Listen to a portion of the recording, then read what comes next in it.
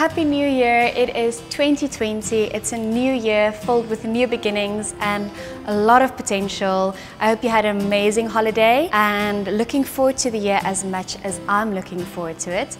You can probably guess the one phrase on everyone's lips: New Year's resolutions. And in this video, I'll be sharing 5 tips when it comes to writing down and going after your New Year's resolutions for 2020. Enjoy!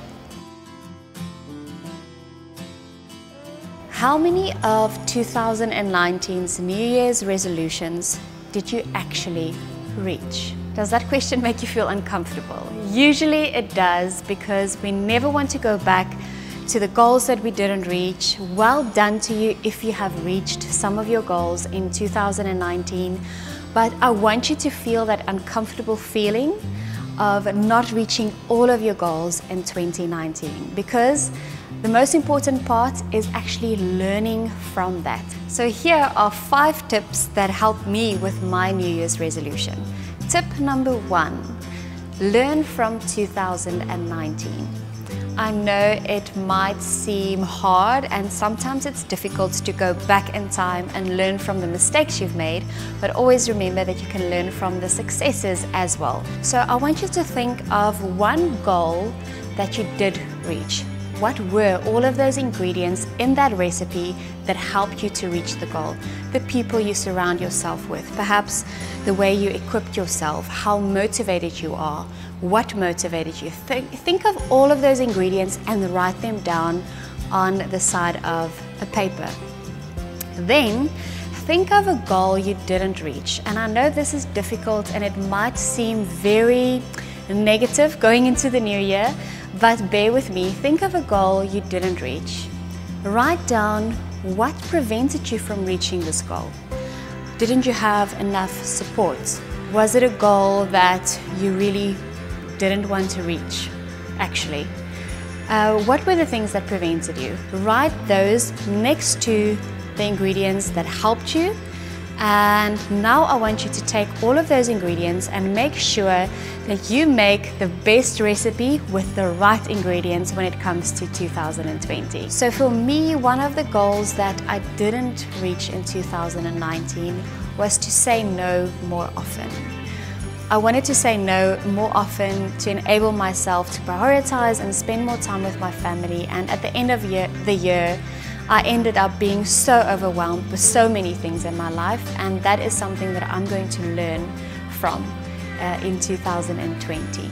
Tip number 2, use existing habits wisely. We all know how difficult it is to learn something new, to learn a healthy habit from scratch. So an easier way to do that is to use already existing habits like drinking coffee in the morning or watching television at night and linking a new habit with that. Let's say one of your New Year's resolutions is to be more self-aware and to reflect more about your life and about things that you learned through life. So take that already existing habit, the drinking of the coffee or the tea, and connect the new habit you want to learn with that. So start reflecting while you drink coffee or tea.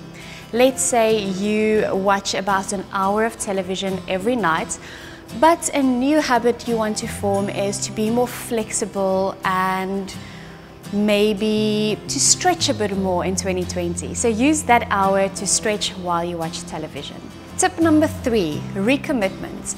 And this is a lesson that I've learned the hard way, and I'll tell you a bit more about that. So just after I won Miss World, I was on such a high. I just reached an amazing goal, and I very quickly found myself kind of rolling down the slope, not wondering where am I, what am I doing, you know, is this all worth it?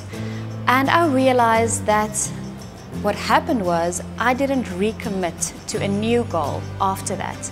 So a lot of the times we are very inspired, very motivated about our New Year's resolutions. We write them down, And then we forget to recommit. So make sure that your New Year's resolutions become weekly or even monthly resolutions. Go over them, make sure they're still viable. Make sure that you still want to reach that goal. Sometimes they change and that's also fine. So always remember to recommit. Tip number 4, have a support structure. We all know how difficult it is to try to do something on our own.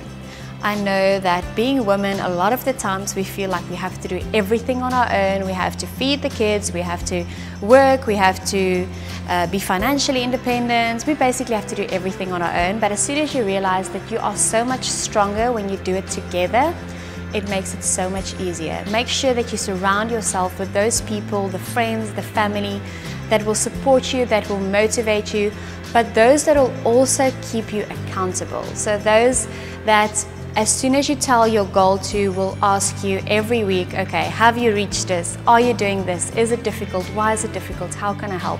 So make sure that you do have an amazing support system for 2020. Tip number 5, don't forget about the present.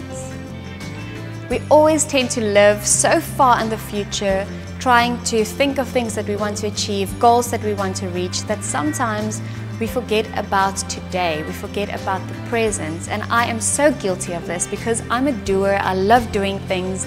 I find myself very often living in the future, working out a plan of where I want to be. But if I don't remind myself to come back to today, to come back to the present and to know that this is all I have and I've already come a long way, I might just fall in that trap of never feeling enough, never feeling good enough. So I hope that while you are writing your New Year's resolutions for 2020, you might find these tips very helpful. So just to recap, number 1 is learn from last year's mistakes and successes. Number 2 is to use already existing habits wisely. Number 3, remember to recommit.